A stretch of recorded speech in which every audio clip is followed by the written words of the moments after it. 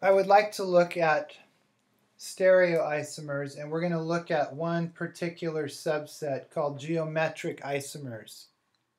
These are the ones you know as cis and trans.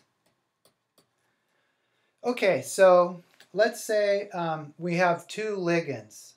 Usually we would have 4 of one of the ligands and 2 of the other in order for it to be cis and trans. So let's just say that our metal ion is iron 2, and then we're going to have, let's say, a chloride and a chloride, and then the other ligand would be, let's say, ammonia.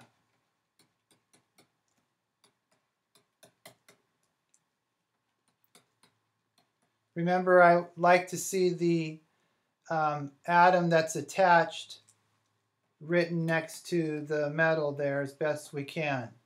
Okay, so this would be cis or trans.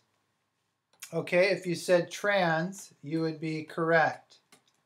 Let's draw the cis version.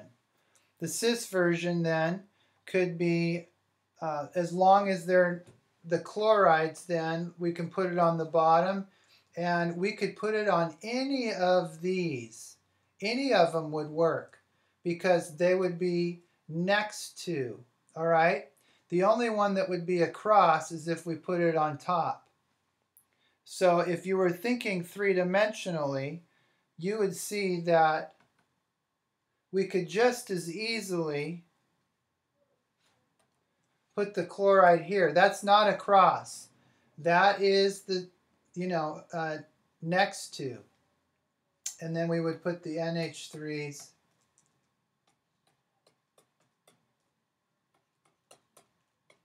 in these places.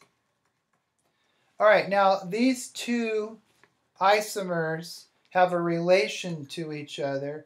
They are called diastereomers.